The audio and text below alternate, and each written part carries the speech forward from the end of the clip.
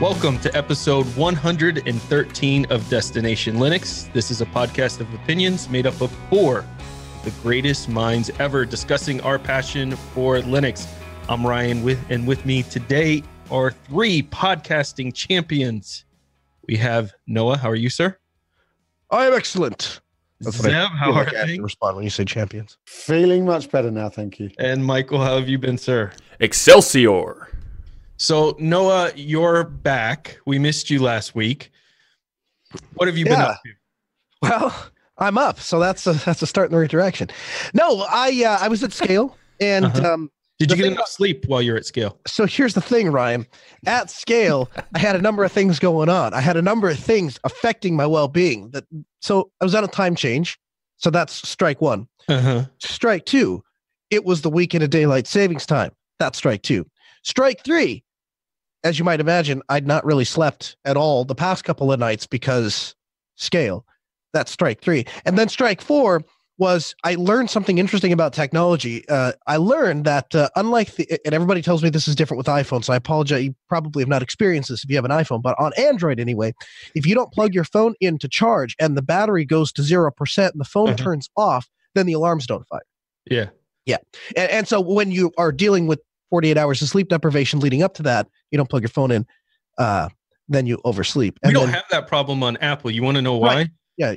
You get a dongle, I'm sure you're gonna and then you have a giant battery to connect to the dongle, and it just swings around. Of course. And make sure you have plenty of space. Yeah, but hang on a minute. If the iPhone runs out of battery, it runs out of battery. It can't ring. No, it's still the alarm. Apparently, I'm told that the iPhone, Zeb, still goes off. Okay.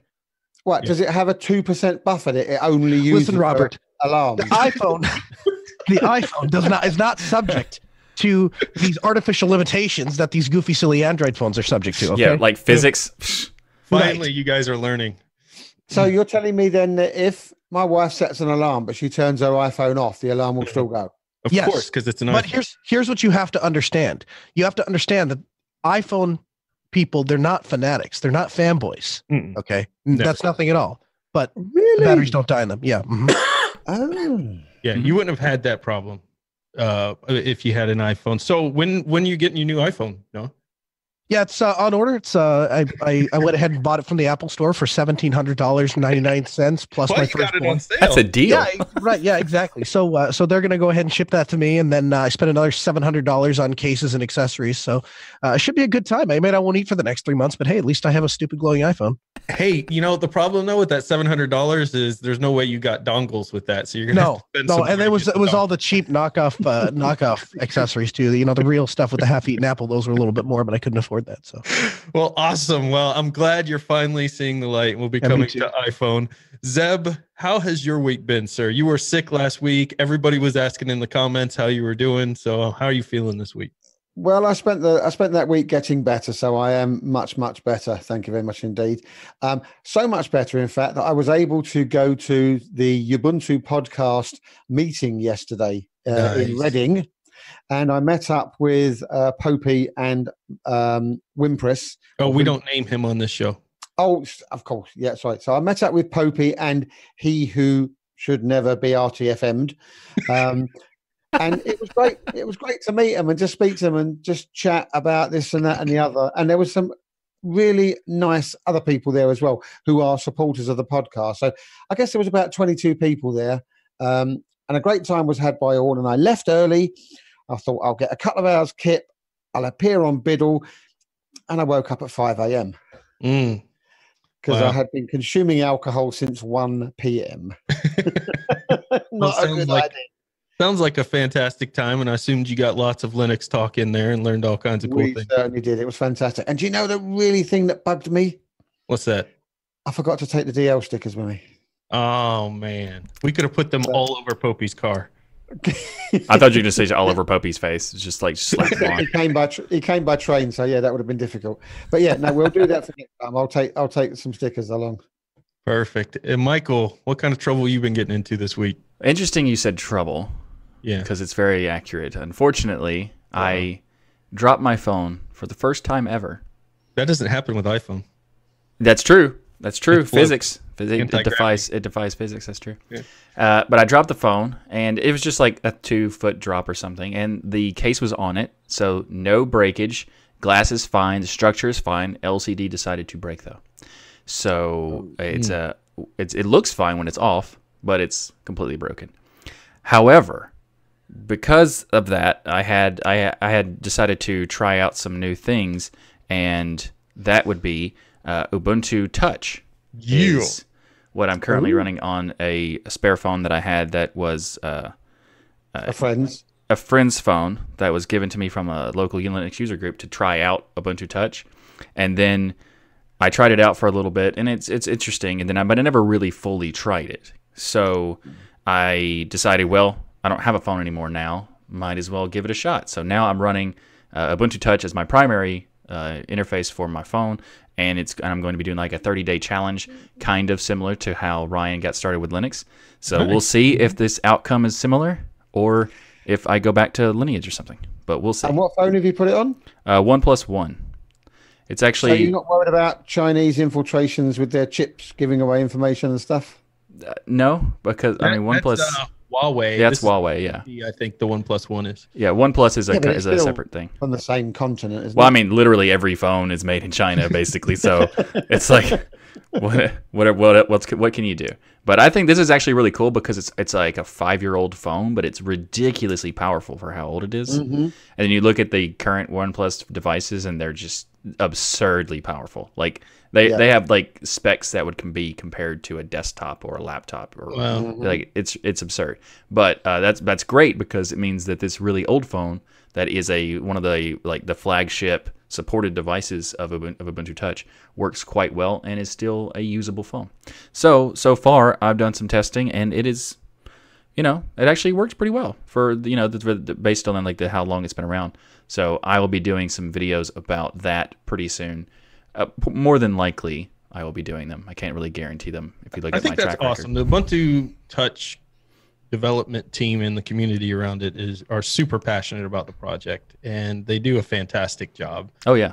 Overall, there are things that you want to see, but you can, and you tested it. We made a call earlier in the week. It was perfectly clear. I had no idea. I mean, obviously you're on any other device, but there are some apps that, you would like to see some improvements on, that I've also noticed when I was using mine. Mm-hmm. But for the most part, when you think about how far they've come with that device so far, it's an incredible achievement on their part, and I think it's a fantastic product. And we joke about the Apple and Android thing, but personally, I would much rather run Ubuntu Touch permanently and not touch either of those devices. Yeah, what's kind of nice too is the community picked it back up after it didn't have any commercial backing, right? Which is something that they took a real risk on that.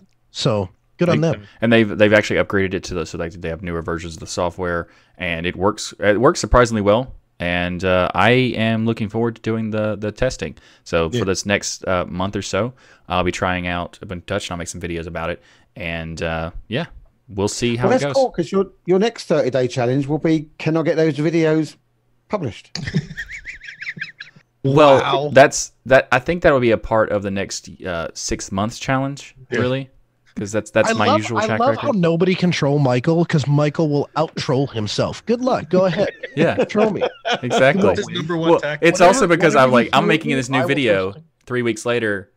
I'm still making that video. So it's a troll, but it's also accurate, so it doesn't really bother me. It's like, yeah, you're right. You're right. One other thing I just wanted to throw in there, at Scale, I had the opportunity to meet up with the Facebook Open Compute Project. And so the Open Compute Project, if you're not familiar with it, is a new way to build a server. And essentially the rack becomes the housing of the server, and each component of the rack then becomes a component of that server. So for example, instead of having a server as in a 1U thing that slides in, each sled, you might have a storage sled that just has hard drives, another compute sled that just has processors, another GPU sled that just has graphics cards in it, and then the rack itself is actually powered with a rail at the back, and so this entire thing boots up as a computer. And I've been trying for 4 years to get this whole thing on camera so that we could release a video about it. And this year I just refused to take no for an answer. And so we'll have a link for that in the show notes.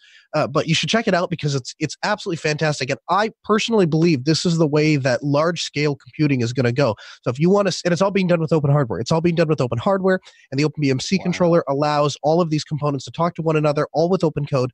It's a really cool project, and it's getting a lot of momentum. Facebook is using it in all of their data centers.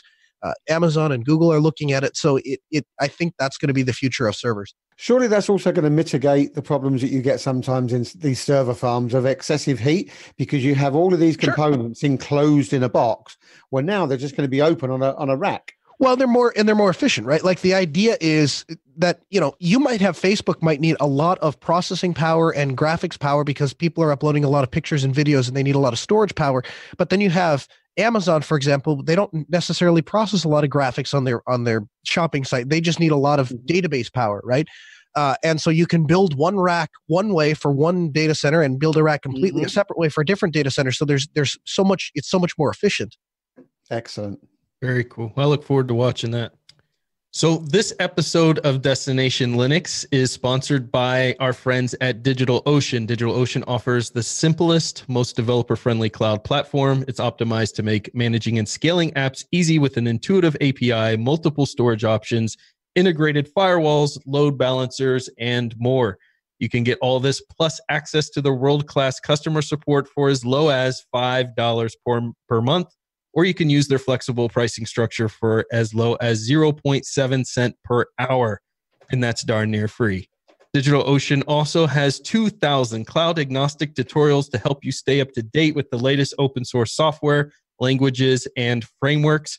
Get started on DigitalOcean for 2 months free with a $100 credit by going to do.co/DL.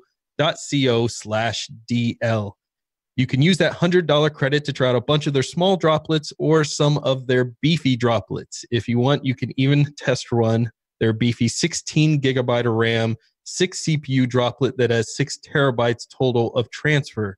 Again, you can get started at DigitalOcean with a $100 credit by going to do.co/DL. So this week, I dropped a new server. It was a Cloudron server. So Cloudron was really interesting. I'd never played with it before. I ran on an article, ran across an article of it. And essentially, for experienced folks like maybe Michael and Noah, they may look at this and go, heck, I can drop my own, droplet and server and Etherpad and all this in seconds anyway, so I don't need to do this. But what Cloudron does is it allows you to basically one click. Think about the marketplace for DigitalOcean. In fact, Cloudron's in the marketplace where you choose what kind of droplet you want. You choose Cloudron, boom, it drops it. And then you say you want Etherpad. Instead of having to go through the whole process of setting up all the server, database, it's one click in Cloudron. Then you want also another, and it does it by like apps in an app store. Let's say you want Nextcloud. You one click, boom, you've got Nextcloud set up. Everything's one click. It's all administered through this one app. Now, you only get 2 apps free. After that, they want you to pay a monthly cost in there to add additional apps that you want it to manage. But you can do all this on a single droplet if you want. Wow. It's really kind of a cool process to play with, and one of the ways that we're testing out moving to Etherpad ourselves. Yeah, I think Cloudron is a really cool service for managing applications, for self-hosted applications. It's kind of expensive if you think about it, but overall it is very convenient. Like if you've ever tried to do self-hosting, when you try to install software, it's typically very annoying and painful. Depending on the infrastructure of that particular software, because some software is really easy and it takes you just upload the files and just click the install button. Like WordPress is really easy to update and install and stuff, but there's other ones that are just ridiculous, and you have to get the certain type of the source code from the specific Git repo. You have to clone it onto your server and all this other stuff.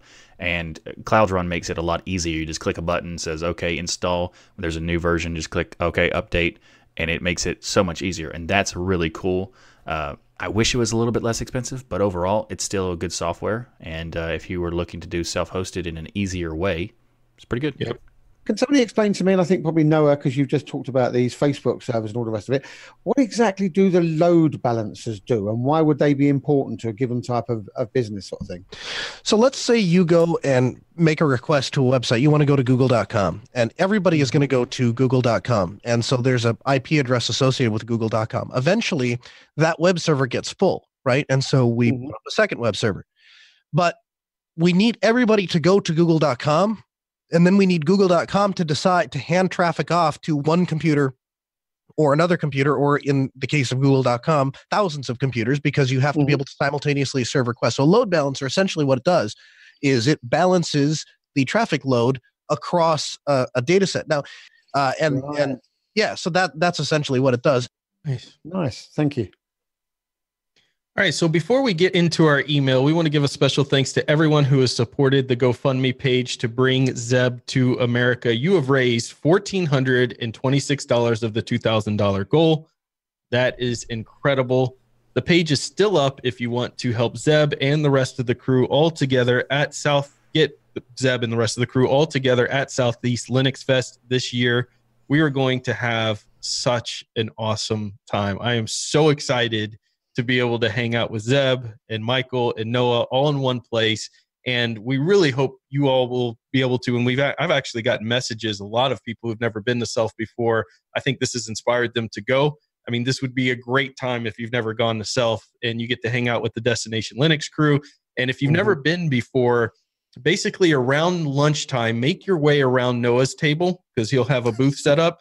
And then you'll see a line of, 50, 60 people asking Noah where he's going to lunch, and then following him to whatever lunch place there is, and you can eat with the crew too. But it's an absolute blast. And if any restaurants are interested in getting sponsorships, so we can actually push these crowds to your thing, give us a comment. Comments at destinationlinks.org. Yeah. It's like there's conversations around lunchtime in little groups. Anybody know where Noah's going? Where's Noah going? Where's Noah going? Where's Noah going? Then we find out the place, and they all head there. One time, Noah, you should just head to a different restaurant and see everybody freak out. No, I couldn't do that. I couldn't upset all my fans, Ryan. I couldn't upset all my fans. I have to deliver, Yeah. Well, no, but it's just a ton of fun. Yeah. And one of the things that I hope to be able to do this year as well is start streaming some look at videos you. Nice. on my phone. So we're going to have a play with that. I'm going to have a workout before we get there, how it all works. Because at the moment, you just stick it in and it's like, yeah, this is interesting. What do I do now? So I'm going to be playing with that, playing with my phone and see what we can. Wait, are you going to try to have competing streams against me? Because I have a gimbal here to live stream you too. We can have a gimbal shootout. If you are off. What if you you just start recording each other and it's like it's weird, and but you set up their monitors to do like an infinite effect. All everyone's going to see is Zeb or my. Except what we'll have then, you see, is we'll have Zeb in color and everything else in black and white. Yeah, there you go. Because that's what my video can apparently. I have no idea how to turn it on, but hey, we'll find out. Zeb now in Technicolor. So that Zeb is just a silhouette and everything else can be seen. Love it. Robert. I'm sure I will. Yeah. Stop it.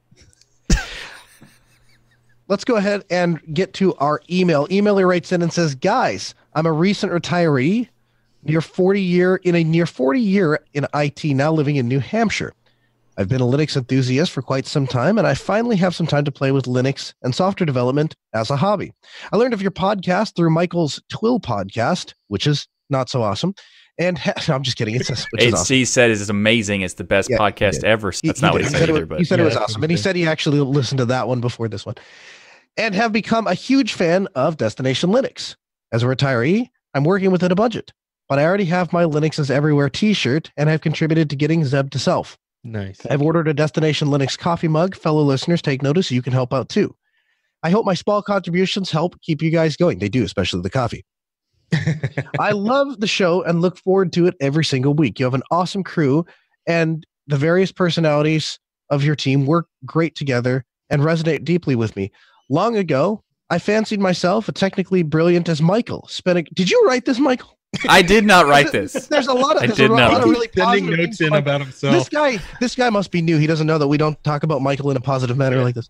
I fancied myself as technically brilliant as Michael. Spent a great deal of my career as an IT product program manager, perhaps like Noah, and managed one of my close friends as an IT project manager who could be a doppelganger of Ryan. And as you might expect Ryan to claim, after sending a link to one of your podcasts to my friends, he said, "Oh, I'm smarter than that guy." No, you're not, buddy. He's a big Alabama football fan. Not sure about Ryan, but maybe they share a thing. Don't know. Is that thing where you take a bat and you hit one of the small balls and you get a field goal? I think that's the one where you kick the ball and it like flies through the air and then somebody tries to block the ball from getting into the basket. And the receiver. Oh, soccer. Roll Tide.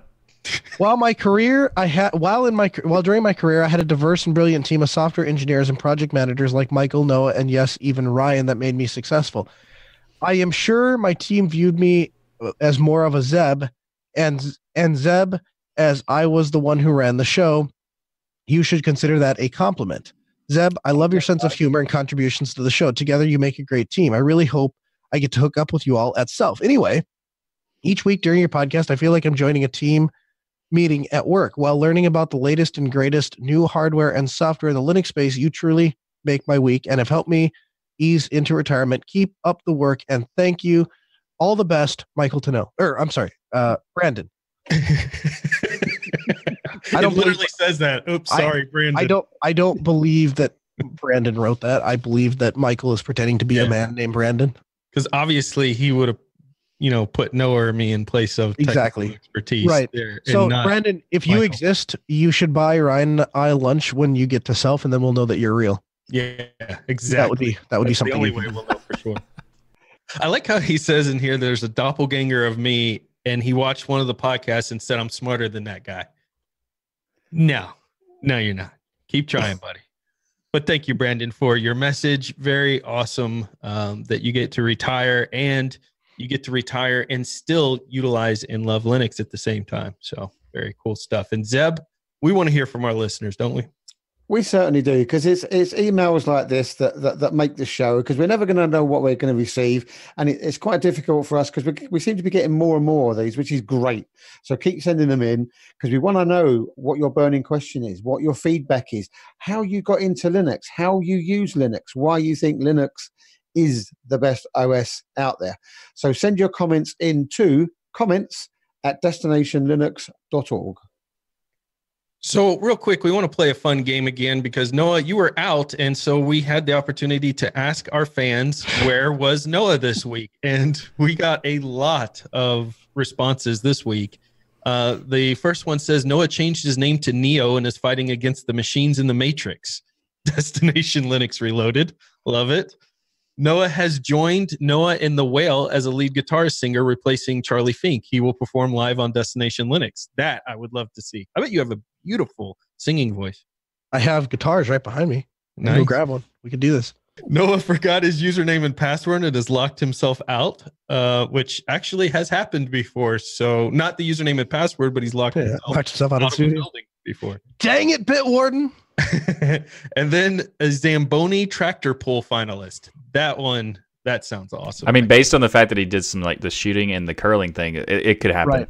Exactly. You'll have to. What is a Zamboni tractor? Oh, that's that big thing that if you ever went to watch ice hockey, it's the big thing smooths the ice. Right. Gotcha. Yeah. It's like a major event in ice hockey games. At least that was the most exciting part for me. Because I always thought that was just a thing that scraped the blood off the ice because the guys just kept having punch-ups up against the fence and that. Wow. Yeah. Wow. Sometimes probably it does. All right, so this week we're going to try something different. One of the things is we've changed up hosts on this show throughout the years, and I thought it would be great to do a little bit of a mini interview on each of the hosts, just one a week, to kind of learn a little bit more about each of the hosts on the show.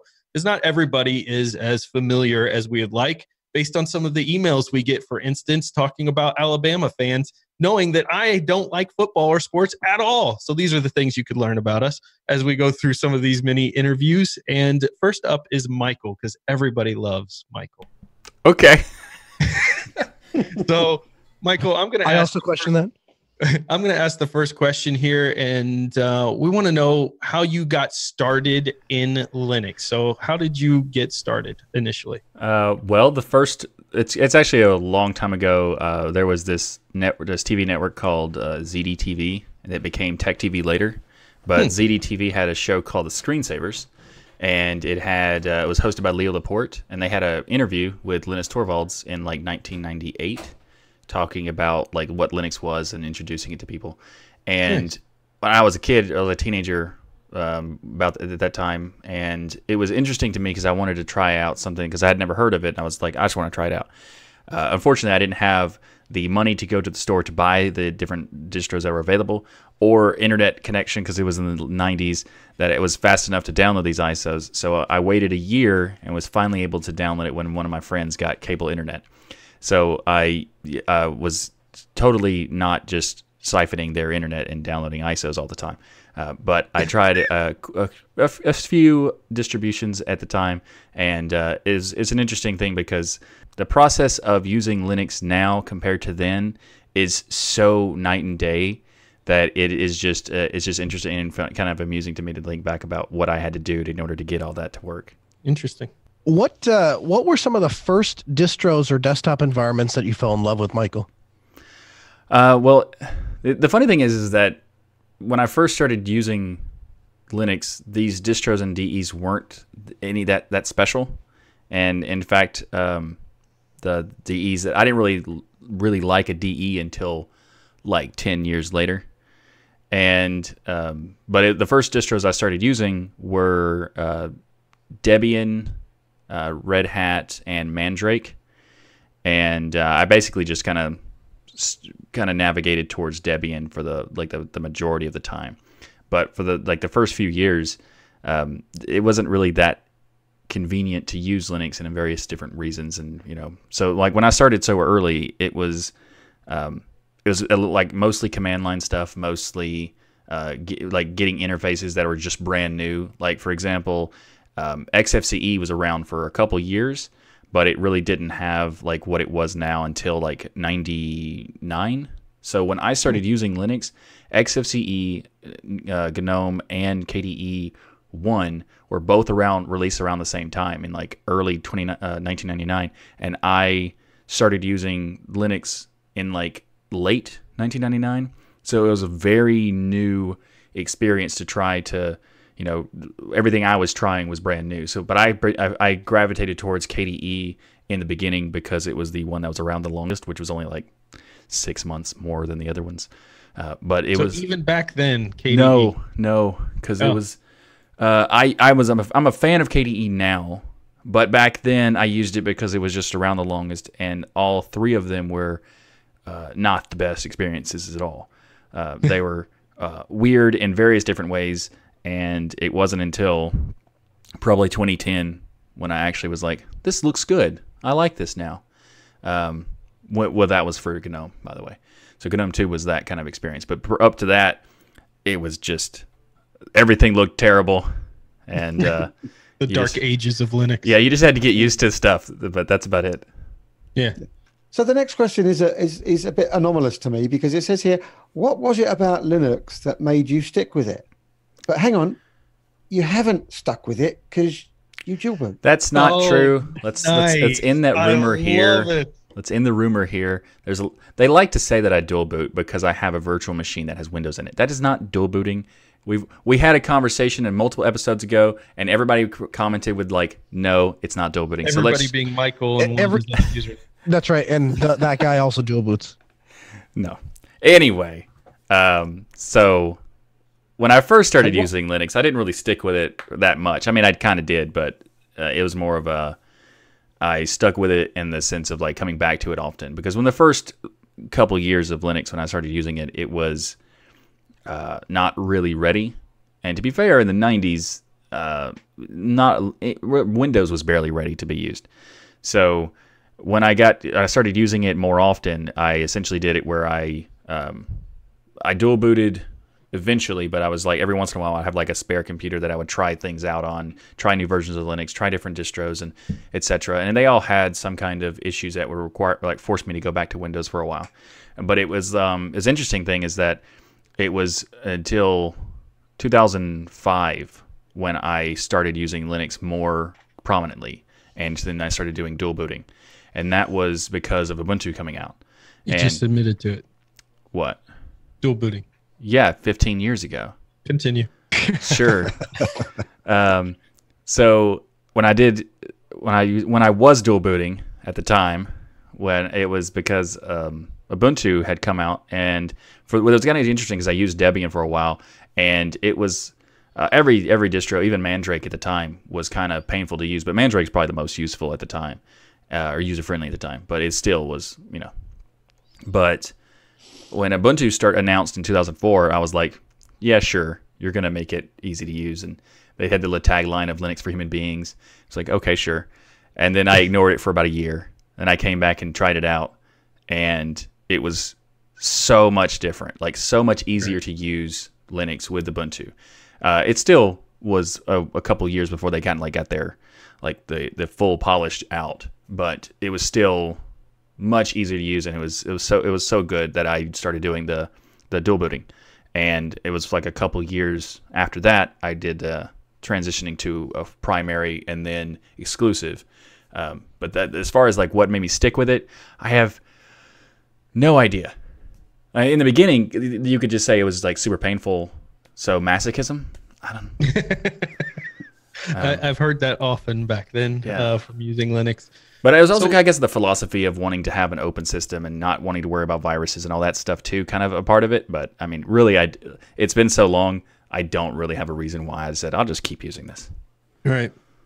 So what are some of the favorite tools you use in Linux most often?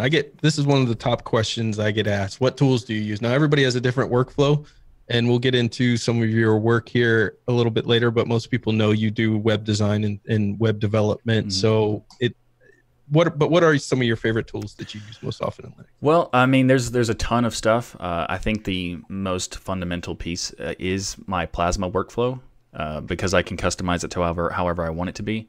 But there's also different tools that I use, like Sublime Text is my editor. OBS I use almost every day for some kind of reason, for do podcasting or doing some videos. Simple Screen Recorder is also really nice, as far as a way to doing OBS without having to do all the extra effort of getting OBS to work, or not to get it work the way you want.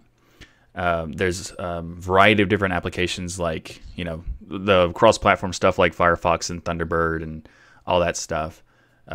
But as far as specific Linux exclusive stuff, I don't really know. I mean, I guess Kden Live is one. Yeah. It's hard to say because there's so many things of software that I used over the years that I use all the time.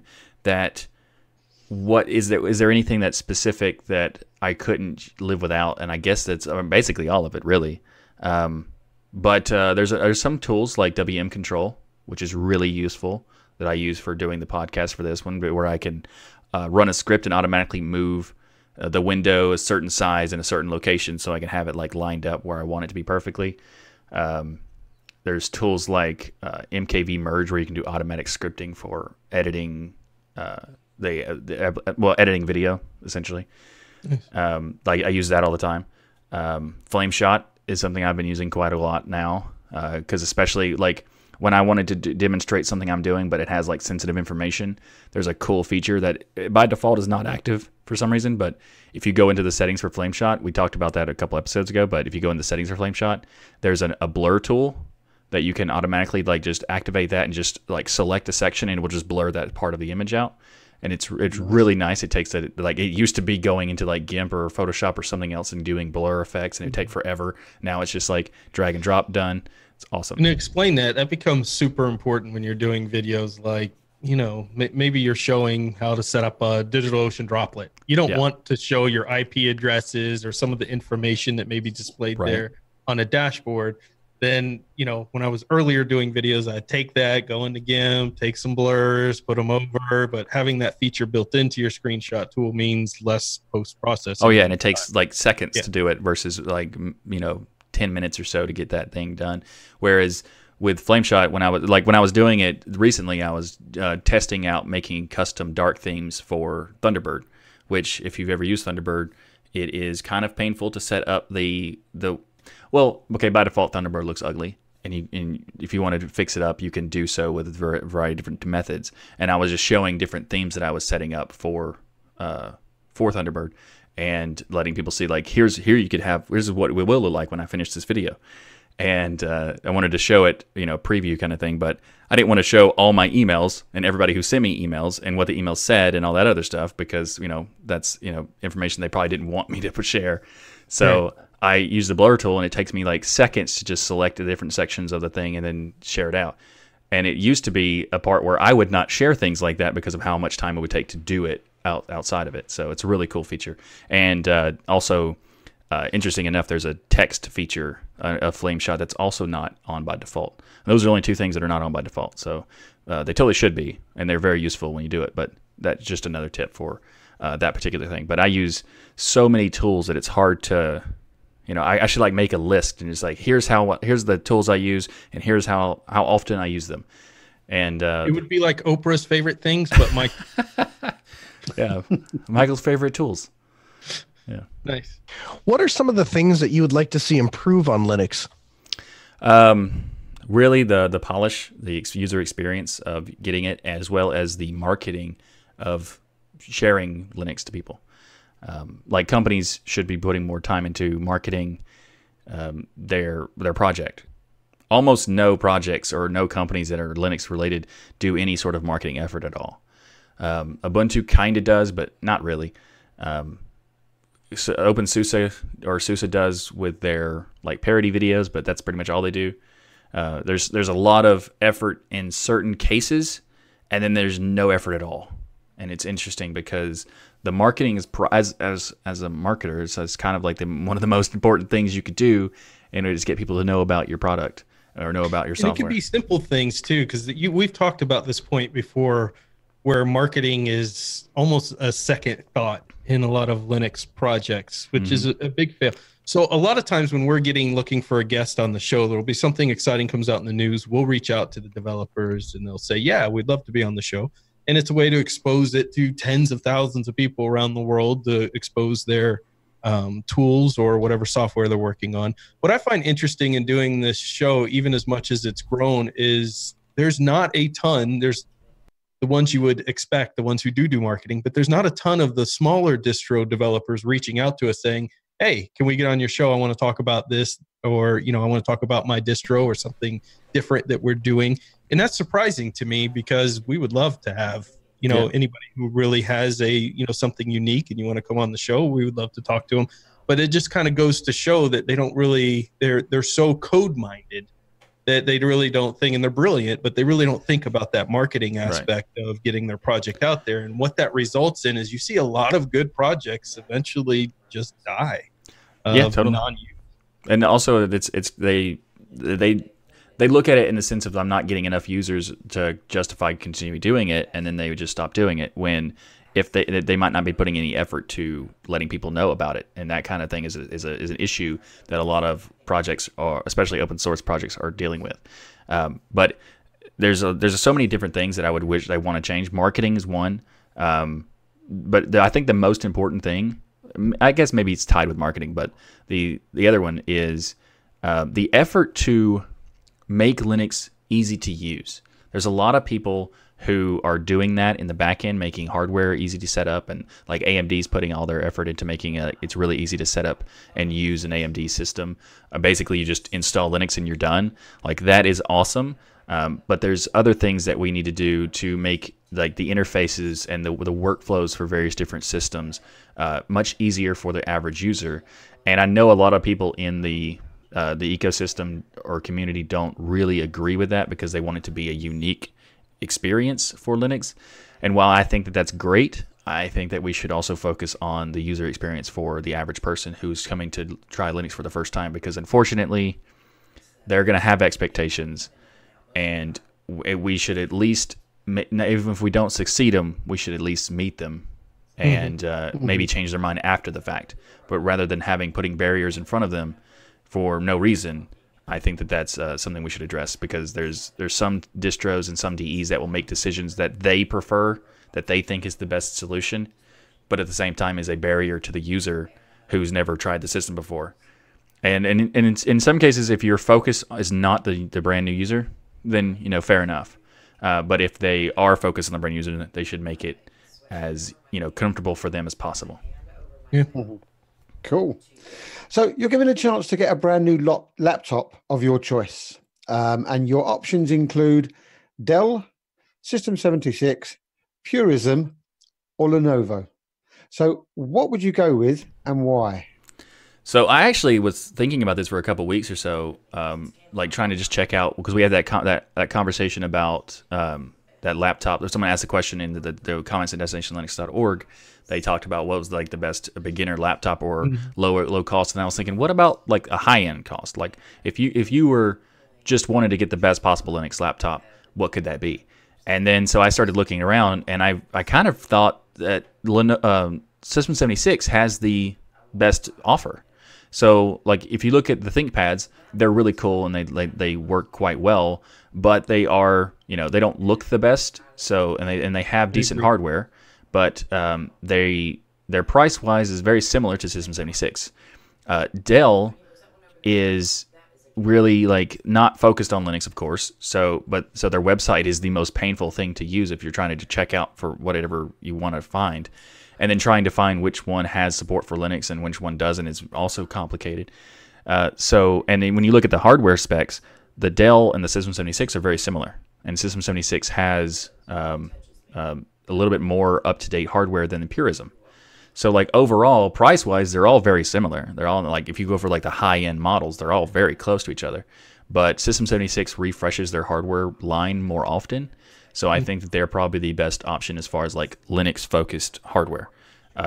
So that's what I would do. I'm also super cheap, so I probably wouldn't do it. But if I was given the laptop, I would pick that. So when we had the Coffee and Linux event last couple weeks ago, Bo's son came down, who also is a genius in computers and Linux and things. And of course, he opens his laptop bag, and I'm excited because I'm a hardware guy to see what he pulls out, and it's a Galago Pro System 76. So what do you expect from it?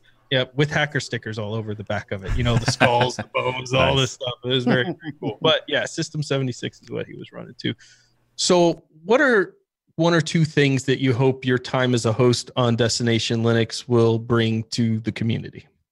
I mean, that's a deep question. So, yep. Yeah, and you got 5 minutes. Okay. I need at least the whole rest of the show. But I don't. To be honest, I don't really know. I think it's my goal is to make my goal for all the content I make, including this show, is to help people use, learn, and enjoy Linux. And I say that on Tux Digital's content often, but it's mainly that's the whole goal is to not only just make it possible for people to get started with Linux easier and have a better experience with it, but also to enjoy doing it and having like entertaining podcast or content as much as I can. So my goal is to help make this show and anything else I do not only informational but also entertaining. So if to provide both levels of that. So I guess that's really what I hope to bring to the community, just a place to find content that's helpful and something that you want to watch. As far as like I don't know what else I don't know. I guess to be a beacon for the community. Okay, a beacon of hope. A beacon of hope for the exactly. Okay, that's a little bit of exaggeration. It's just basically just want to help people learn and enjoy it. Nice. What do you do professionally? And I use that term lightly. Wow, I would too. That's fair. No, all kidding aside, you are. I'll let you answer the question, but all kidding aside, you are the best at what you do, and I say that unequivocally, both hands down. I'm serious. I'd put you against anybody on the planet with what you do professionally. Okay, well, I appreciate that. But to be clear, to answer the question, I'm a designer and a marketer. I also do a bunch of other things, development stuff, writing for tech blogs and stuff like that. But I'd say that my focus thing is mainly designer and marketer. I do logo design and web design and graphic design and user interface design, that kind of thing. But also marketing is one of the things that I'm really passionate about as well, because it's one of the things that I wanted to do for the community of Linux is to get people to know about it more and to focus on getting more eyeballs on the ecosystem as well as my content, of course. So just to kind of brag on Michael for a second, your work is worth thousands and thousands of dollars, right? I've worked with you on a professional level with clients and stuff like that, and so you get paid well for what you do because you deliver a really high quality product. And every time, and I do mean every single time you've ever had the opportunity to give back to the community, I've never seen you charge them for anything. And so, you did all of the graphic assets for my show, and obviously you do it for Destination Linux, and basically any open source project that ever asks you that says, hey, we need some help, you give away, tens of thousands of dollars at this point for free. I mean, yeah, and that's just the kind of guy you are. So, I mean, that's, if all kidding aside, a huge thank you to all of us who wouldn't have half the quality of the graphic arts that we have if it wasn't for Michael Tunnell. You're absolutely welcome. And I never thought about it, but yeah, I mean, I do provide a lot of design software and graphics support for different distros and projects and stuff. And it's just because I want to, and I'll do like testing and various different software QA stuff, just because I want to do it. And besides your professional stuff, and let's try and move this away from Linux, if there is such a thing. What else do you get up to? What other projects are you part of? Well, I mean, away from Linux, I mean, that the weird thing is that a lot of my stuff is Linux based, because I'm super passionate about Linux and the ecosystem and the community and open source. So a lot of my stuff is Linux related, and like 90% of it really. Right. So because I do like Tux Digital, and I do the podcast for This Week in Linux, and I do this podcast, and I do all this other stuff. But I think as far as projects go, it's all Linux all the time, because Linux is everywhere. It basically is all Linux all the time. I can't even think of that question sometimes related to. We'll see a question there like, "Hey, is Michael part of any other podcasts?" So this is one of the reasons why I wanted to do some of these mini interviews, so that people kind of understood. And we'll get it even for Noah. And I'm like, how could you not know Noah has his own podcast? But this is why I want to do some of these mini interviews, because I think it's important. People become fans of Destination Linux, but they don't necessarily know about each individual person and some of the projects that they're on, because there are a lot of exciting projects that each of us are a part of. So you have This Week in Linux, to be clear, which is a podcast people can download. Yep. It's a news podcast, actually, and it's interesting because the previous time where I explained it on this show, I explained it wrong. So I wanted to just explain it properly. Okay. It's a news podcast. Was that on this show that you explained it wrong? Was it on my show? Technically, I explained it wrong on this show, and then you used what I said the next week and explained it wrong on your show. So right, exactly. Okay. So it was my fault, but.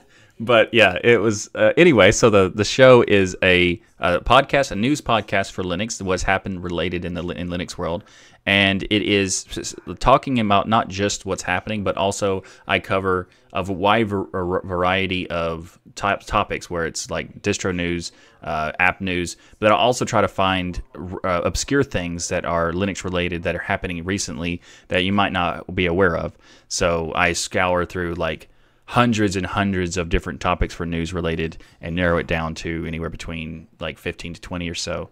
And I cover what's happened, why it's happened, why it's interesting, why you should care, and why I put it on the show. So it's like and it's not just like a news headline thing. It's like the headlines and then a lot of in-depth research on those particular headlines. Nice. So one of the cool things about your show too is you do the YouTube live. So if you want to watch it be recorded, you could just join in, and generally you record on Saturdays, but you probably want to join Michael's Telegram group because it can change sometimes. Yeah, you could shocking, I know, but it like can change. Like this week, exactly this week I didn't do it on Saturday. And yeah, but you can join and watch it be recorded live, and also interact with him in between, which is a really cool option. Not everybody can financially, pay to watch live shows and things like that. And you offer it completely free, and for your channel that people can go out there and watch it get recorded. Yep. So if you're interested in how that works, you get to kind of see that live, which is pretty cool. You get to see all the mistakes I do, which are many. So besides that, what are some contributions you've made to the Linux community outside of the podcast that you do? Well, I've done like the variety of different types of contributions, whether it's documentation, whether it's code or graphics or bug reports or just testing. I've contributed to a variety of different projects, not only just distros like Ubuntu Mate, Antergos, Linux Mint, Lubuntu, Kubuntu, KDE Neon. Let's see, some other Arch Linux specific, like not just Antergos but also Arch itself. Mageia, Debian, Slackware a little bit, and some other things that every here and there as far as distros go. But also some applications I've helped with OBS, Conversation, Kdenlive. Anything that I use, I try to do as much as contributions that I can to help benefit not only like bug reports, but also if I see a problem that I could help fix, or suggest a better way of doing something, I'll submit it to it. Like recently, I submitted some better, my opinion, some suggestions to Kubuntu to have better shortcut layouts by default. That could be improved, because there's a lot of cool features that Plasma has that no distro actually has by default and access to use them. So you might not even know that they exist. So I provided some suggestions of how to set up those as a default to have them in a future release to have those available by default, so people could discover them and experience them. There's a variety of different things. Also some applications like UGit, where I'm the project manager for it, and I've been working on that one for over a decade. And so that one is probably I think it was the first project that I joined, and it's the one I've been around in the longest. It's a download manager application. So there's a lot of those now, but there's the only one really at the time when I started using Linux. So I jumped in and started working on it. So there's a variety of different things. I think if I really can't count them all or tell you all of them, because there's so many of them that I don't remember them all. And also there's applications that if I just see something that I'm using and it's hey, I could fix this, or here's a problem, I'll contact the developer or submit some patches and a variety of things. And now I'm doing Ubuntu Touch testing. So every single time I see something that I could potentially see a problem with or have a solution for, I'll contact the developers of Ubuntu, of UBports and Ubuntu Touch, and offer suggestions or offer fixes and all kinds of stuff. So I think the key is, and you're going to see this as we do these interviews around, is get involved in Linux. So it's not to me, that's one of the most important messages to get out there. Noah talks about this on his show, as well as ways of networking, even improving potentially your career opportunities out there by getting involved. But get involved in Linux. Don't just use it. Don't just be an enthusiast, but find ways to get involved. And it doesn't have to be financial. And not all of these that you talked about were tremendously time consuming, where you're sitting there learning to write code. Right. You were talking about things where I help out by just, hey, I see this issue, I send it to developers. They can do with it what they want. They may like it, they may not, but at least you took the time, 5 minutes, 10 minutes, to say, here's what I'm seeing, here's the steps I take to recreate it, here's some screenshots of the issue, and send it on. Yeah, sometimes I'll see a bug, and then it's hard to explain the bug in a profile, like a bug report. So I'll just make a video of that bug and then send them the video. And a couple times where they're like, when you described it in the description, I had no idea what you were talking about. Then I saw the video and I was like, oh, I could fix that, and they fixed it in the next release. So that kind of thing is a lot also helpful. Documentation is incredibly helpful, and I've helped with there. There's the interesting thing about it is that a lot of people are kind of worried about not contributing in some way, where they think that they don't know enough to contribute, and even the smallest contribution is welcomed by almost every project. If you have just I had this one problem, here's what I did to address it, or this is a workaround, but maybe you could fix it fully in the code or something. That kind of feedback is incredibly helpful, and also a lot of projects don't even know that people know a certain amount of people are using their thing. We have, we have download stats to how many people were using it, but if that's only for a certain set of where they download from. If they install from the repo, we have no idea that they used it. So, just contacting the thing and letting them know, just even thank you for making this software is something that can help a project continue on, because they get the motivation from it.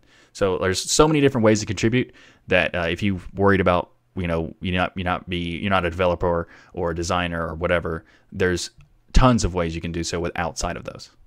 Lastly, Michael, can you tell us something other than the fact that you are a filthy dual booter that people wouldn't ordinarily know about you? Love it. So I'm not a dual booter. That's key. That's one thing that people. Is that the thing that apparently people on this show don't know that. So, but I don't know. There's a lot of stuff. I'm open if they ask me a question. Let me ask you something. What do you do as a hobby? Like when you're not sitting in front of your computer, what's something that you do? I don't understand the question. Not sitting in front of the computer. What do you, huh? I don't understand the question. Yeah. Michael, thank you so much for being the first up for this. And it's not always easy being interviewed by your friends, but being the guinea pig for it. Yeah. Yeah, I think it is important for everybody to get to know about the hosts of the show a little more, and we'll do one of these segments each week. And next week, we'll probably have Zeb or Noah up to answer some of these questions here. So with that, let's get on to the news. So not a week goes by where we don't seem to learn something new from the Gnome team. And this week, it's Gnome 3.32 has been released. Now, this was of particular interest to me because at the moment I'm using Fedora 29 on Gnome. So I thought, 3.32, rolling release, we'll soon get it. Let's see what's coming along. So this release has been focused heavily on performance improvements for the Gnome shell. Mutter and related architecture.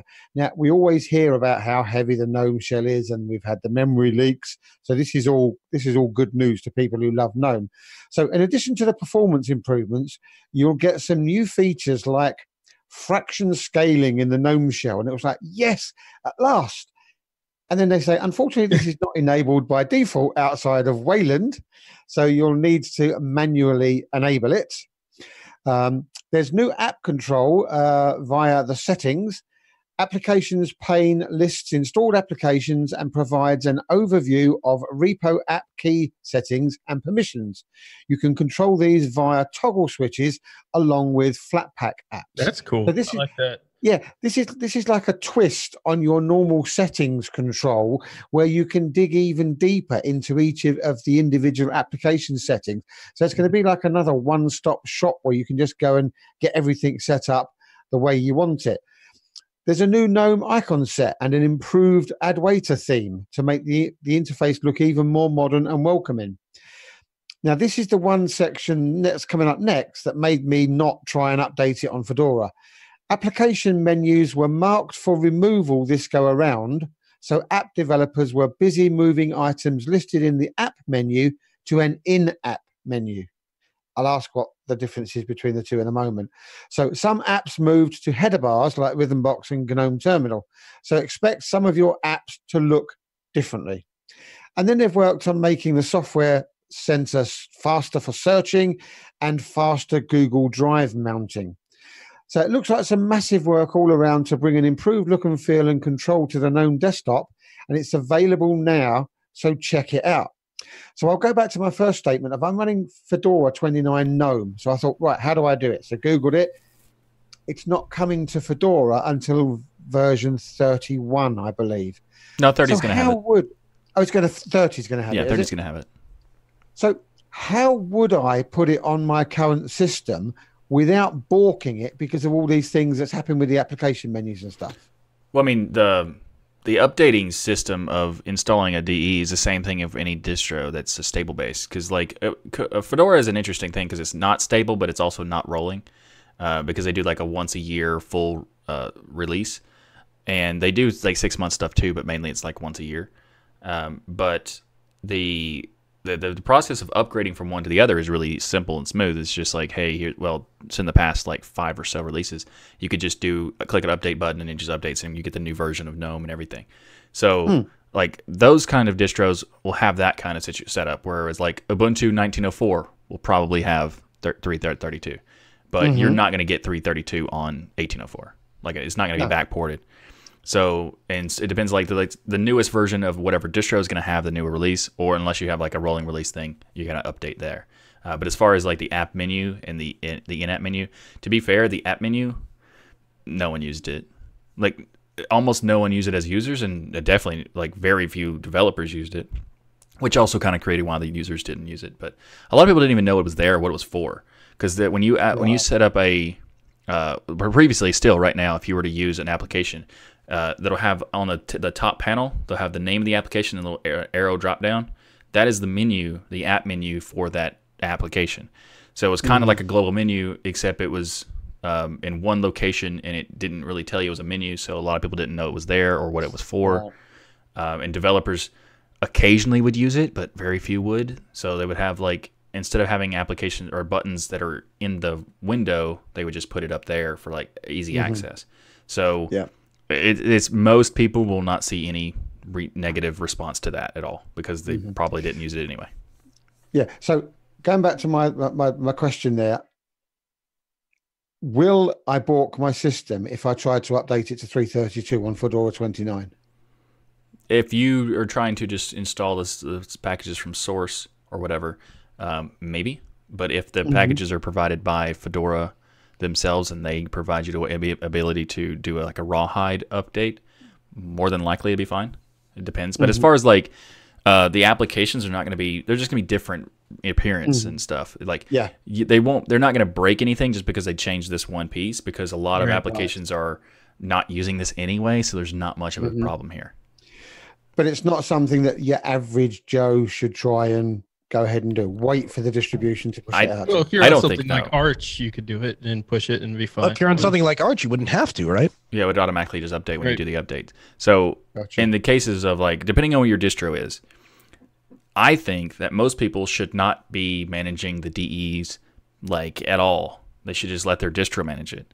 And because it's how complicated the infrastructure of how they all interconnect and everything, it's just not a good idea. And also, this is a completely side tip, but if you are using a DE on a particular distro, don't install another DE on top of it, because you're just going to create this huge mess of weird packages because they're going to have conflicts and stuff. Just have one DE, let the distro update it, and depending on which distro you have, you can either just keep using the same one and get updates, or just upgrade your whole system to the next release, and you'll get the new DE versions and everything. Nice. Thank you. So up next, there's also another big release for Sway, which is a window manager for Wayland, and they've released 1.0, which is a big milestone for the window manager, because there's a ton of work that's been put into it. This release is not a first release, but this big release of 1.0 brings a lot of stability and bug fixes from the previous versions. But the thing is that it's actually a work of over 300 people that have been doing over 9,000 commits and have got to the point where it's almost 100,000 lines of code. So this is a very impressive amount of work that they're doing to make this particular window manager work on Wayland. So if you're not familiar, Sway is a window manager for Wayland that is like using the same kind of flow and ideas of the i3 window manager. And the i3 developers decided that they didn't want to port it to Wayland. So Sway took that as an opportunity to create a method to bring that to Wayland. So also really cool is that the Sway team has done a lot of work with collaboration between other window managers to get them to work on the Wayland ports as well. And a lot of these things like WXL Roots is a lot of work that's been done as a collaboration to get having one library that all these window managers could utilize in order to instead of having to build their own approach. So that's very, very cool. Yeah, I absolutely love the work that they're doing here. In fact, when I saw some of the amount of people that are working on this project and the amount of commits, I kind of sat there and thought, I wonder if i3 even has that many people working on it. This is a huge undertaking, and it shows the importance of these window manager tools, how important they are to people. But it's also eventually, and I know this is a big meme at this point, but eventually we're going to move to Wayland. It's going to happen. I think it will happen. And having these type of options available, like an i3 alternative out there, that, they seem to collaborate well with the i3 team, because I'm pretty sure on some of the articles or on the website with i3, they'll recommend Sway in there. So there's got to be some cross collaboration in there between the two. But they're also doing just a lot of cool work here with some of the features and tools that they're releasing, like the Waybar, the virtual board, the clipboard, all of these things that you take for granted. And it's almost like the conversation, Michael, we had for the cell phone and Ubuntu Ports Touch, where there's so many things that have we take for granted now on our phone, but 10 years ago didn't exist on a phone. Like simple things like cut and paste, for instance, that wasn't always there for people to utilize depending on the platform that you use. So there are these things you take for granted on a desktop environment that they are busy making sure exist, that aren't, huge to say, ooh, a fancy wallpaper manager. But if you don't have a way to manage wallpapers, you'll miss it. So there are things like that do matter out there that they're doing a ton of work on. And 1.0 is a huge release for them when you think about the amount of commits and code. But they also said in here, which I thought was interesting, the devs themselves, what they had to say about the release is 1.0 improves performance in every aspect. It offers a more faithful implementation of Wayland and exists as a positive political force in the Wayland ecosystem, pushing for standardization, cooperation among Wayland projects. So what they're looking at is that them committing their work here is helping to push Wayland forward to being adopted, which is what, the meme is out there. It's been 10 years. You'll see people even write comments. It's been out for 10 years. It's still not been adopted. It's never going to happen. Well, groups are out there doing things like this to try to push it and make it a thing. And as an AMD user, it's pretty easy for me to use Wayland. So I need to check out some Sway. Yeah, now that I'm also an AMD user, I should also try out some Sway or some of that's Wayland based. So Noah, your choice, your turn. I am also an AMD user, and so Sway is something I'm going to check out. Oh, Zeb, sorry, we'll have to leave you out of this one. Well, that's okay, because I'm an NVIDIA user. I'm an NVIDIA user, and being as Wayland's never going to come out, it doesn't matter. So he'll just stay stuck on Xorg. Well, works for me. We'll leave you in the dust with our Wayland migration here soon, Zeb. A new release for the Linux battery optimization tool called TLP 1.2 is out. TLP has been released after a year's worth of development. Now, TLP, if you're not familiar with it, is a program that provides battery optimization to get the most battery life you can out of your Linux machine. Now, the great thing about TLP is you can simply install it and forget about it, or you can dig in and configure it to your liking. Now, the tool detects when your laptop is running on AC or battery. It applies various settings like scaling your processor frequency, setting the disk APM spin down timeout, setting Wi-Fi to power saving mode, enabling or disabling integrated radio devices, and more.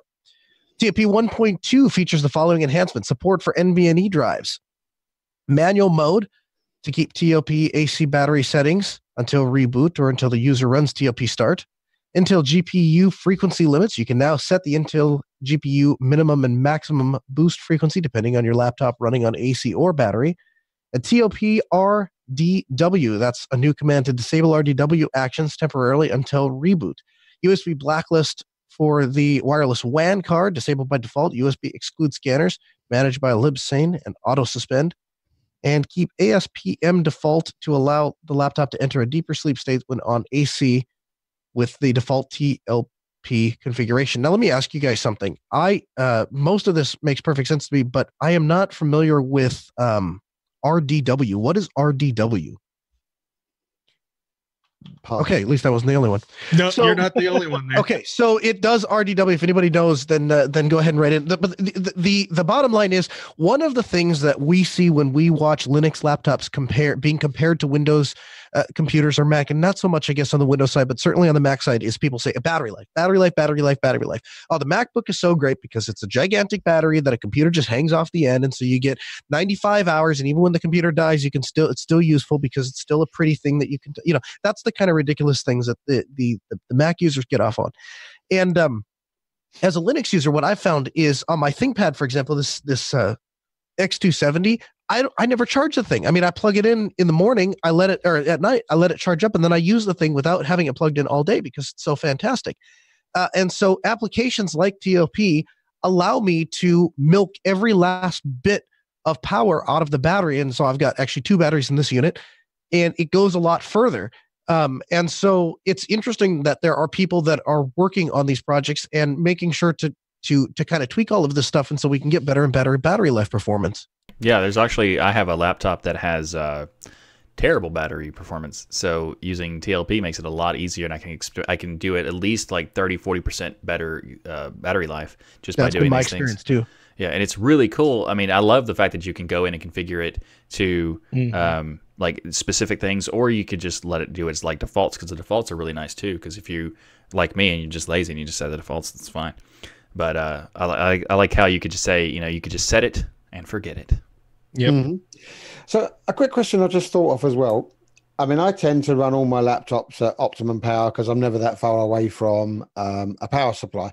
But am I right in still thinking that the batteries within laptops nowadays are still limited to the number of power cycles they can go through? So if you're having to repower it every 4 hours against repowering it every 8 hours, the person who does it every 8 hours, their battery is going to last longer, or is that not necessarily true? It's a functional lithium-ion technology, right? And so lithium-ion technology has a maximum amount of charge cycles, and so every time you run one of those charge cycles, you are subtracting one from the life of the battery. So the way to get the most amount of life out of your battery is two things.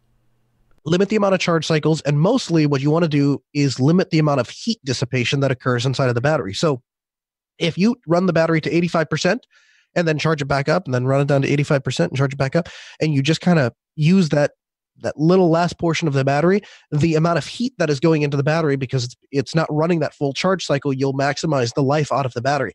Now that's interesting because that's contrast to the nickel cadmium batteries that we used to have, where you would actually develop a rut in the battery, and if you only ran for the last 15% of the battery, eventually your battery would only discharge to 85%, and then it would die. So you wanted to have a full cycle. And so what I do on my laptops, and I've had this laptop for probably almost 3 years, and I still get 13, 14 hours out of it. Wow. I'll discharge to 85, or I try not to go below like 70%, and then once a week I'll run it all the way down and run it all the way back up.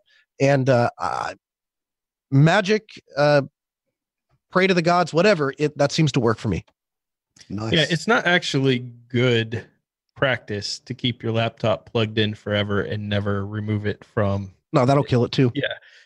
That's why you see a lot of work laptops. In fact, a lot of the refurbs that you'll find are generally replaced batteries, almost always. And that's because they sit them at their desk and they plug them in and they never leave. Docs, man.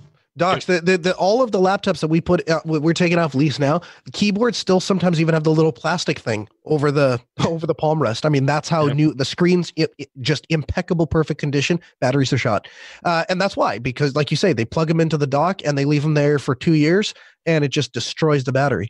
Yep. And the best in that kind of case, the best thing to do is to take the battery out. If you're going to use a laptop for like the majority of it on the power, just take it out. That way you don't worry about it. And I'm pretty sure that the recommendation is to like charge it to 40% or 40 to 60%, then take it out. And that way it doesn't have like the full charge. And like, I don't know why that matters, but that's what's said. Manufacturers actually ship the batteries is with the 40-60%, because draining them down to zero can hurt it, and it's just keeping a certain percentage above zero on there. So you don't really want to run your laptop all the way down to zero all the time. Noah's recommendation was perfect actually for battery maintenance. You want to cycle it. That's really the key. All right, next up in the news, we have Firefox Send. Firefox has released a new tool for free to do secure file sharing. Now, you remember last week we talked about a program called Onion Share, which was essentially doing a very similar thing. So this is another option out there that you can utilize. So Firefox Send service lets you send a 1 gigabyte encrypted file without even needing to sign in. So you don't have to sign up for anything. You can just go up there, send a 1 gigabyte file, and 2.5 gigabytes if you actually have an account there. Files can be made available up to 100 downloads or 7 days, whichever is first. And I believe there's some customization options in there for configuring who can go in there and actually grab the file or how long it's up there. So it's up to 7 days, but you could set it to 1, 2, 3, 4. Yeah, you can choose the amount of downloads and the amount of days or time that you want to allow it. So the minimum, I think, is a day, and the maximum is 7 days, but you can choose whichever one you want. And I think it's like 1 download to 100 downloads, and you can choose whichever one you want. Very cool. There's also an ability to do password attachment. So you can make it where in order to download from that link, they have to have the password to see what's there. So there's a lot of cool features to it, and all those features work with that 1 gigabyte. So if you don't want to have an account, the only limitation is the one gig thing. So this is just as easy as onion share. Essentially, you navigate to a Firefox web page, you drag a file into the window, it's going to generate a URL. And then you set your settings there, and you could send that URL off to, say, Michael. Hey, I've got this new wallpaper I want you to check out, and boom, you could go out there and grab it. And additionally, they're going to make an Android app for this service in the future. So just a really cool way we wanted to mention of another option to be able to send and receive files with. Yeah. I've actually been testing this service for a long time because it was a part of the test pilot program. And they used to have it where it was limited to one download or one day. And then now as they release it and announce the full service, it's all these different extra features. And I think that the adding the extra, like the only negative it had for me was with that one download, one day thing. And now you can, because if you say, I have to upload it to multiple people, I do it multiple times, it's not that good. But now you can control how many people get to do it. I think this is a fantastic service, and I think it'll be very useful to a lot of people, especially considering you don't need to have a special browser to do it or anything. I would really like to see integration not only with the browser, but also maybe with Thunderbird. So, for example, one of the things I run into all the time is I go to attach something, and then I get a little message that says, hey, you need to use a third-party service because this attachment is too large to be able to be sent over a traditional email. It would be great to have that tied into Firefox Send, where I browse the attachment, and if it's over a certain file limit or whatever, instead of uploading into the attachment, it just automatically uploads to Firefox Send and then drops a link in the email. They could do some really cool stuff with this. Awesome. It's really amazing in 2019 that there hasn't been another solution to this problem, right?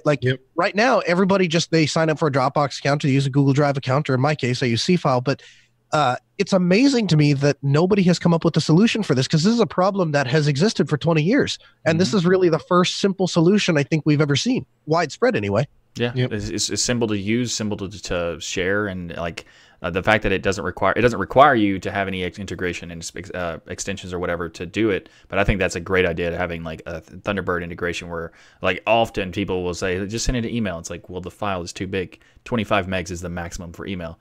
So if you have anything better than that, you have to deal with, how do I get it to this person? So sometimes before this existed, I'd be like, okay, I'll just upload it to my server and then give you the link to the server. Here's where it is, and all this other stuff. It's like, yeah, that works, but it's so painful to do that. And for a lot of people who don't have that kind of access to a server or something, this makes it so much easier. You just upload the file, just get them a link, you're done. I love it. Kind of going along on the same idea of open source and contribution and the problems that come along with that. There was an interesting post on Reddit this week, and the title of the post was, I think I've made a mistake getting into open source. And essentially it was a guy who created two projects that have become incredibly popular, and he submitted this onto Reddit, and it kind of blew up, and he kind of looked over, and there's people submitting bug reports, and there's people submitting feature requests, and there's people all over the place bragging on his project. And he kind of stepped back and went, whoa, I'm a little overwhelmed here. This is all great that you like my project, but I don't have the time to do this. Now, Ryan, I know you have had kind of, maybe to a lesser extent, but you have had kind of a similar experience. Well, it's interesting. I never got frustrated about it, but I did have a project, specifically the installer script that I set up, that got pretty popular, talking about nothing like this individual's project where he's got 400 stars, but it got pretty popular. A lot of people utilizing it. And one of the difficult things is when you put something out there and it's open source, people want to contribute to it. But the first way that they start contributing to it isn't necessarily giving you code and things. They're not forking it and then giving you codes. They're opening bug reports, or they're saying, hey, I want this, in my case, I want this program installed. I use this program. I created the install script just as a simple way for me to remember the apps I like to use on a brand new install when I was doing a lot of distro hopping. And I really didn't want to maintain it out of whatever I had utilized. But I started seeing, well, all these other people are interested in it, kind of got the hype train going.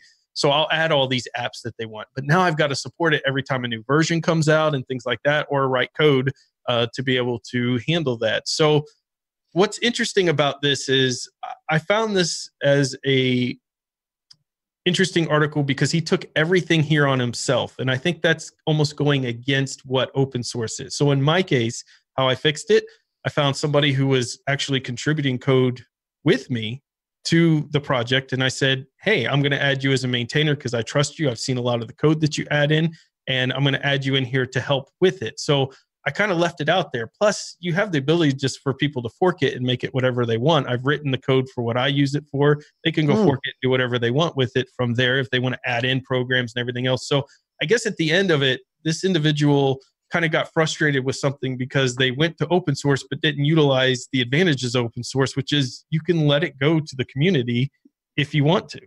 So I think it felt like an obligation to them. I think that's what he was. The problem was that he felt like he was obligated because he shared this, that he's being a part of the community and therefore is obligated to continue building what people want him to do, even though he doesn't really want to use those particular features or whatever.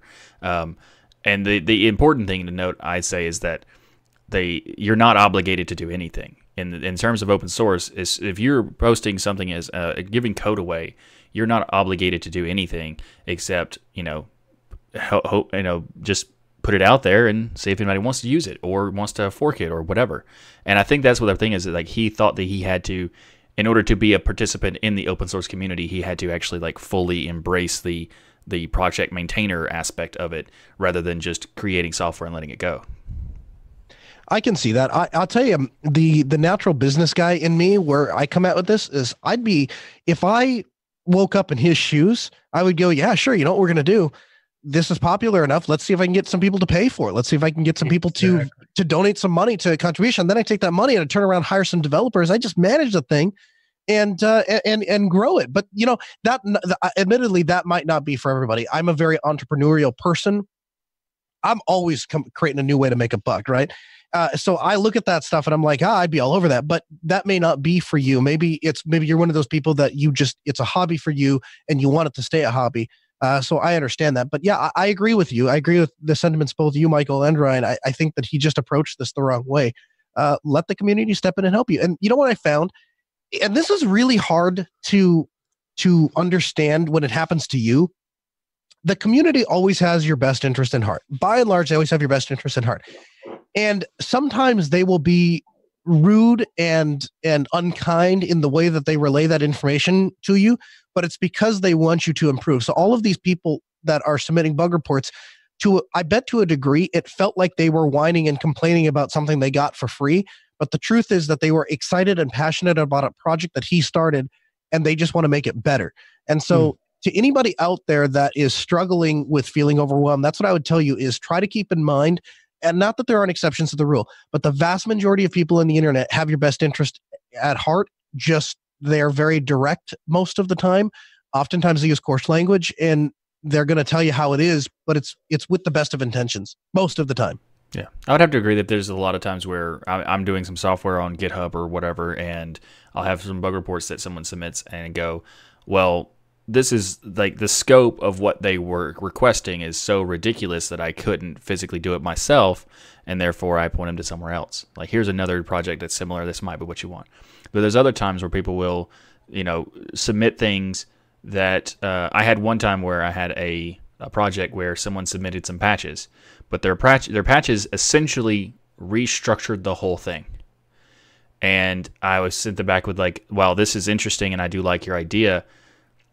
This seems like to be a completely different project now. So if I were to do this, it would just lose whatever it is. Mm-hmm. Now, most time, when you get a bug report and you don't want to accept it or pull it in, and you say this is why it's not going to happen, most of the time people will totally understand, and they'll just move on, or they'll provide us another option. Sometimes, though, as Noah said, there can be some people who are going to react in a negative way. But that situation is if you're not comfortable with being in the project manager lead, I can understand why people would be bothered by that. And I think that some cases where you'll see like the unfortunate situation of this guy feeling like he has an obligation because of all these different people wanting to use this thing, and it's unfortunate because the software itself could be very useful to a lot of people. And he didn't want to actually share what the particular software he was talking about in this Reddit thread because he didn't want to get even bigger and get more people doing it. So it's a situation where sometimes the community is like kind of needs to chill out on the way it does things. And it kind of brings it to the point where you know, you have the situation where you're saying it's like there's a lot of people who are very direct and they use coarse language and stuff, which is, you know, understandable in some cases, but the community needs to be more welcoming as well. And sometimes where, like, once this guy made this post, everybody was responding with, you know, something very nice, but we have to be engaged before we will respond in a positive way. Whereas in the other ways, it's like a lot of people in this community will see as software that is open sourced as like they're entitled to that software. Yeah. And when they don't get an update for a while, they're like, well, this software is terrible because it hasn't updated in a while. But like, you got to think about the incentive that the developer has in order to do it. And if you contact them and say, hey, thank you so much for making this software, I appreciate it, that's all I wanted to say, that there itself removes the obligation and brings motivation and fun to it.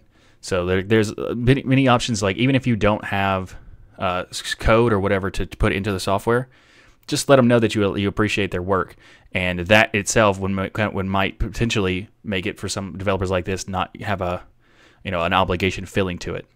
Yeah, I agree 100%. And just to add on to what Noah said, you know, these developers out there should consider, especially if you have a project like this, if it fits with what they're wanting to accomplish. But if you're spending a lot of your free time doing this, time is money, and you should put at least a donation option out there, and that can be a huge motivator. I remember when I did the install script, the first time I received a donation, I was like, oh no, now I am obligated to actually get this thing updated again.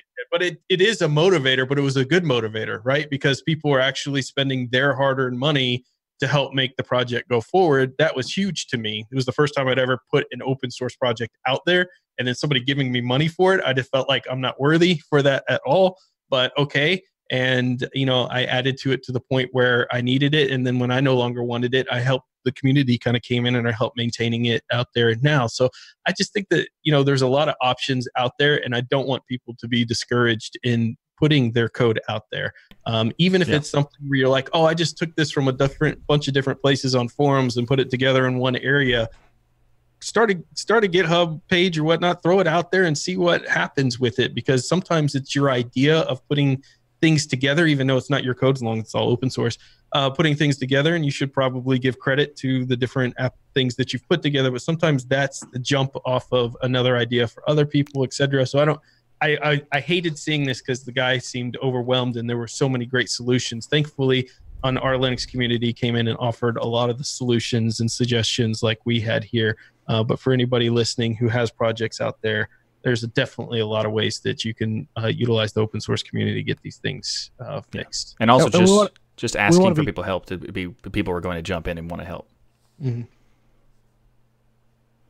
So there's actually another thing that's kind of interesting as well, is that you talked about the donation stuff. That is probably something that people are worried about doing, because they don't want to feel like they're like putting themselves out and saying this code is worth paying for, or they don't want to have like the obligation at that point to say, yes, I'm making it because you're paying me.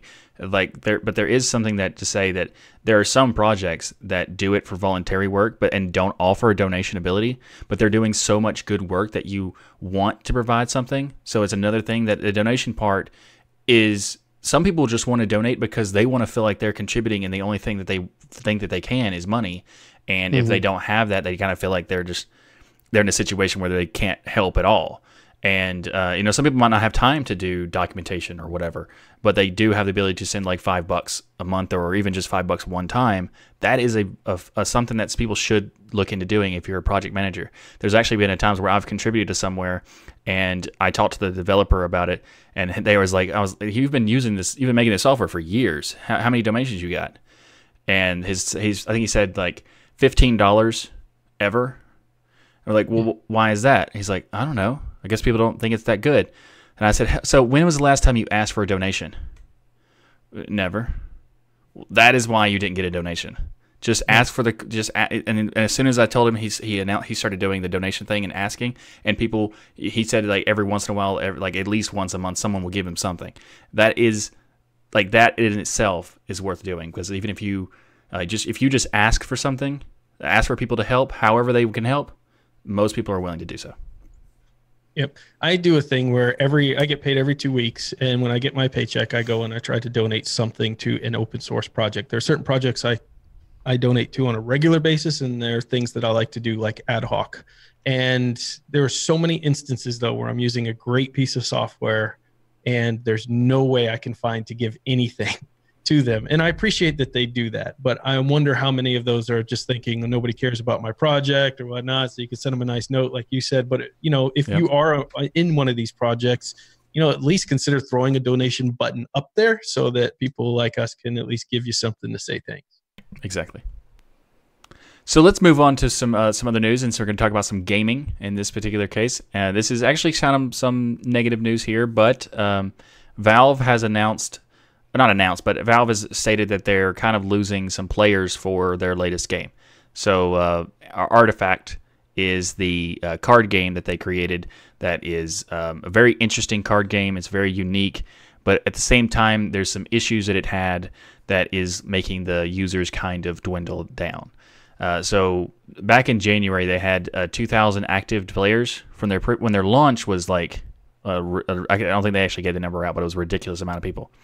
And now it's gone down to around 600 players, and it's kind of to the point where even people who are working on that game are no longer participating. Like the guy he's also the creator of Magic the Gathering, Richard Garfield.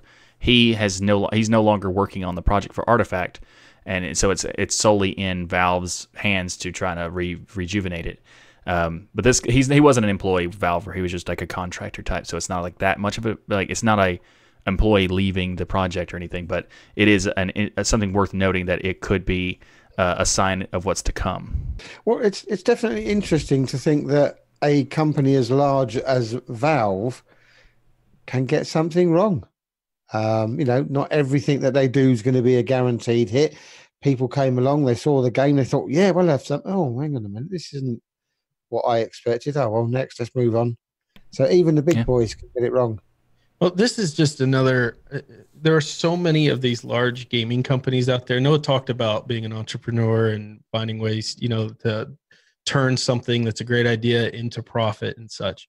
There does get a point where it seems these companies get so big that they don't know how to do that anymore, right? The old Valve would release a game, it would be super hit. And you know what the difference was? They were close enough to the community that they knew what the players were wanting. When you think about things like Half-Life and TF2 and CSGO, they knew what their customers want. They were players and gamers themselves. They understood it. And then what seems to happen, and I'm not saying this happened at Valve necessarily fully yet, but what seems to happen in a lot of these game studios is they start filling it up with suits, right? The guys who are just like business, but they don't play games. They just know how to try to turn a profit, how to add new ways to get people to spend money, but they're not. And this is what this product is, because everything points to this should be a perfect cash cow for Valve.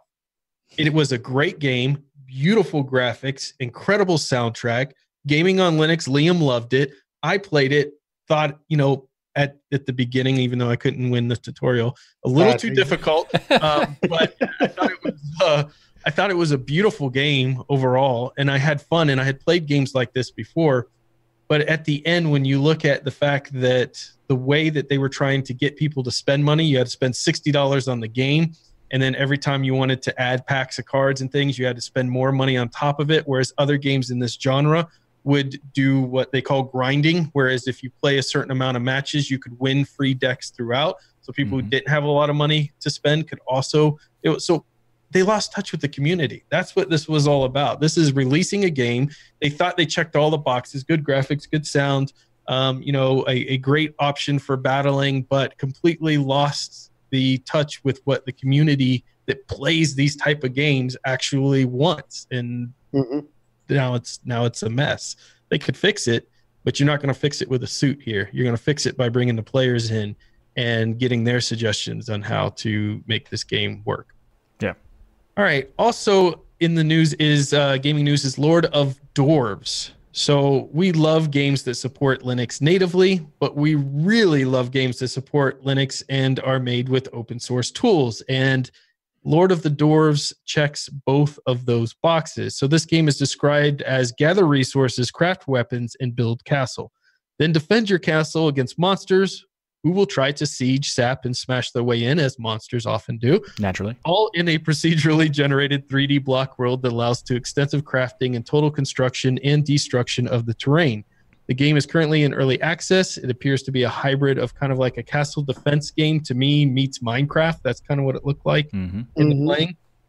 One of the things is the game is $19. So, a lot of us like to wait for Steam sales for things to be $3 or $4, depending if it's, $19 is not bad for a game, but it has to be really something that's in my genre. And I'm not a big tower defense person or Minecraft person. So I wasn't willing to spend the $19, but that's not to mean that it's not worth every single penny of that $19 if you're into those type of games. So anybody else take a look at this one? And yeah, I think it's actually pretty interesting, and I think that the idea of it is interesting because of the tower defense is usually like, here's the things that you have available to you to use in this game, whereas in this one is, here's the ability for you to build whatever you want to build for your castle or for whatever you're wanting. Like, that's a cool concept. Yeah. And strangely enough, Ryan, the thing that I liked about this is it had elements of the game Risk about it, because if you just went blindly along your way and you built up your wonderful community and you put all these farms and fences and all the rest of it, the monsters will come along and have merry hell. So you've actually got to think about, now hang on, I need a boundary wall, let's see if that can keep them out, I need to do this. And you can actually split up your actual resources to say, well, these are the guys who are going to go off and go and get all the wood. These are the guys who are going to go off and hack away at the foundations and start building these brick walls. So it's not just a simple, blocky, not very good graphical. I don't think the graphics on this matter as much, because it's actually quite gratifying to see this big blocky wall being built up, and in your mind you're going, yeah, get through them monsters if you can. So it was a multifaceted game. You could make it almost like a Farmville type thing. You're building up this community. Another side of it is, well, no, hang on it, because you've got to defend yourself against all these other bits and pieces coming through. So for me, I thought that was quite good. Yeah, awesome. What have you done with Zeb? And we want our original Zeb back. Right? I was about to say, like, okay, so what we learned about this is that Zeb does not like pixels, but he does love voxels. So that's good. Yeah. And strategy. He threw Risk in there, which if you're a big Risk player, we might have to do war in Zeb, because I love Risk and I'm really good at it. And Red Alert and all that sort of stuff. I loved playing those types. I will totally play those too, and I am trash. So I look forward to. I'm really good at it, but it's just to get everybody amped up. As Linux gaming continues to grow, thanks to advances like Steam, Protons, ways to manage your game library are becoming more important. Now, a lot of people have probably heard of Lutris. I actually had a chance to meet up with Lutris and chat with them last week at Scale. Lutris is essentially a game management tool that we've covered in the past that allows you to essentially get games to work on Linux, whether or not they're natively designed to. There's another one called Gamehub. Now, the supported platforms are Steam, GOG, Humble Bundle, and Humble Trove. Once you add one of these platforms or services into Gamehub, it shows you all of the games for these platforms. You can mix games from different sources. You can filter by specific service. Some find Lutris to be a powerful tool, but it isn't the most user-friendly. Gamehub is a more simple interface to navigate and manage these various sources. So what do you guys think about this? So I totally dug this. I love Lutris. I remember bringing it to the show. I remember talking about it when it dropped on my personal channel and was super excited about it and still am. With that said, sometimes I'm on a machine where I don't need all that Lutris has. I just want something to interface really quickly with my GOG library, for instance, and my Steam library, where I can just go to one place to pull them up. And it's just a menu with my games. It doesn't really do anything else except allow me to install them there and launch them from there. And that's kind of what Gamehub does. So I wouldn't say it's as good as or a replacement for Lutris. It is those things that's another alternative if you're not looking for something with all the features and menus and ways you can get lost in Lutris, which is what we love about Lutris. But not everybody needs all that, right? They just want to launch the games that they have and play them. And I think Gamehub does a great job of that. It's also a good option because GOG doesn't have their own client for Linux. So if you were to have GOG games, you're not going to get that same benefit as like a Steam client where you can get the library in the same application. GOG's application is not supported on Linux for some reason. But this is a good option to give you a solution for that, as well as the other ones, is what, like, just to have like a single place for multiple games.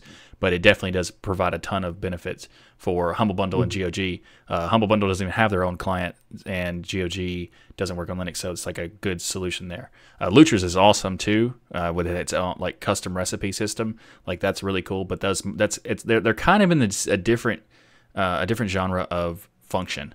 One is to make it easier to get applications installed in a game so you can, and whereas the other one is more of to manage what you already have. So I think they both have a lot of good benefits as well. Mm-hmm. And the thing I like about this is it's just another example of the world waking up to gaming on Linux, and it's just another way for people who are on Windows and don't want to go to Windows 10, they're on Windows 7. Okay, so they've got Steam and they've got GOG and they've got Humble Bundle and all the other Lutris and now they've got Gamehub. And the more people that start thinking about we can get our gamers onto Linux, the better it's going to be for everybody. Yeah, well said, Zeb. Yep, and Linux will solve every issue, right? To me, it's sloppy silliness for companies like GOG not to have the option to have a store on Linux like a Steam. It's just stupid. And I love GOG. I think they make great, but that I end up using Steam more just for that very reason. They don't have a native client. I don't want to log in through the website and try to find the game, download it, and do all that junk. I want a client. They should have one. Linux community comes in and is like, okay, we got this, and fixes it. This is what Linux people do all the time. Exactly. Nice. So on to our tip and trick of the week. So I wanted to bring HardInfo tool into the spotlight or tip and trick, because this is a really cool system profiler and benchmark tool that you can utilize. It offers the ability to get information on every part of your system, from the hardware to the sensors and even the kernel that you're using. You can run benchmarks on this tool as well. It has built-in benchmarks for your GPU, CPU, and things like floating point benchmarks. If you want to run those, you can generate reports and even get a view of the users and groups that you have enabled on the system. It's a great tool for your toolbox, whether you're troubleshooting something like a GPU, CPU, or just like me, where you forget what hardware did I install on this computer 6 months ago. A great and simple way to get that information very easily. So if you haven't yet, there are a lot of great entries in this realm, right, of system profiling tools. But HardInfo is a really cool one to check out if you're looking for something new. All right, so a big thank you to each and every one of you for supporting us, for watching, listening to Destination Linux. We love our patrons and Ko-fi supporters, so we just want to give a special shout out to all of you for your continued support. We do a live show for our patrons, so come join us. If you want to be a part of the show, you can join for just $1. I don't even think you can get a candy ball anymore for $1, like out of one of those vending machines. So it's darn near free. You should come join us, come hang out with us after the show, and have a great time. That's right. We have two methods to become a patron. That's worded very strangely because it's not a patron. It's also a coffee supporter. Hold on. The word patron is not exclusive to Patreon.